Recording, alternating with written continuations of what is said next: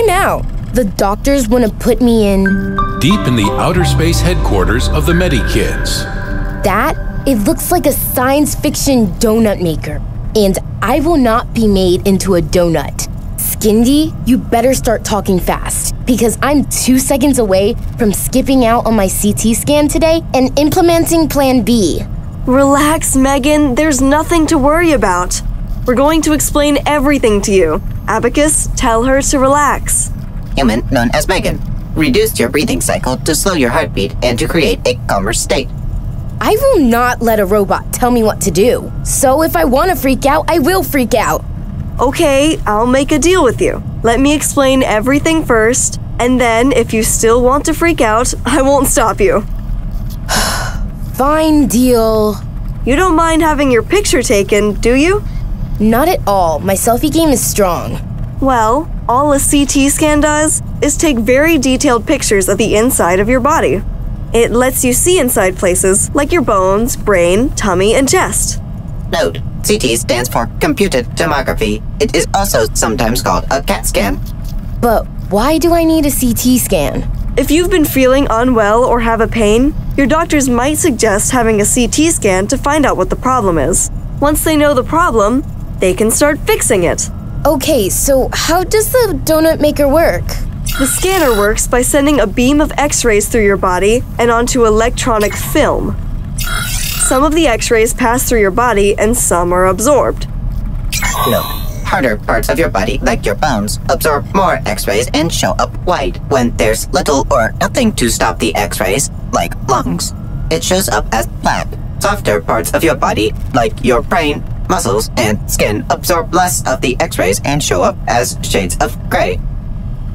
Traditional X-ray machines can only take one picture at a time. What's cool about CT scanners is that they rotate around your body and take hundreds of pictures from lots of different angles. That is cool. So the camera can get all my good sides and probably sides I've never seen. Note, these individual pictures are sent to a computer that puts them together to make 2D and 3D images of the inside of your body. Yeah, and then a radiologist looks at the images and talks to your doctor to see what's going on inside of you, and if there are any problems. That's pretty awesome, actually. Now, to make those pictures really stand out, you might be given a contrast, also called dye, right before your CT scan. I'm all about standing out. Contrast lets parts of your body be seen in extra detail, and it is given as a drink or an injection. If you need to have contrast or medicine to make you sleepy, you might need to have an injection. This can hurt a bit, but the pain doesn't last for long. Okay, listen up because this is important. The scans can take a few seconds to sometimes minutes, but to make sure the pictures are really clear, you need to stay still while you're having your CT scan. Some kids find this difficult and... Megan? Over here. And I think I just found a kid who can't stay still. What? I wanted a closer look. Uh-huh. Well, if you find it hard to stay still, you might be given a medicine that makes you feel relaxed and sleepy, called a sedative. Sometimes, you might be put to sleep with a general anesthetic by doctors with special training for this. Note, if you're going to have medicine to make you feel sleepy, you might need to skip breakfast that morning. Okay, real talk time. Is a CT safe? And will it hurt? Great questions with great answers. CT scans are safe. You might have heard that X-rays are dangerous, but CT scans use low-dose X-rays. Another great thing about CT scans, they don't hurt at all. The scanner doesn't even touch you. Uh-oh, that's my alarm. I'm supposed to be at the hospital now for my CT scan. I'm going to be late. There's no such thing as late when you've got a teleporter. Back on Earth at the hospital.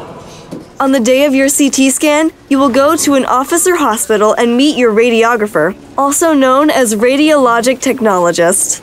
So, Megan, meet Mr. Jim. Hi.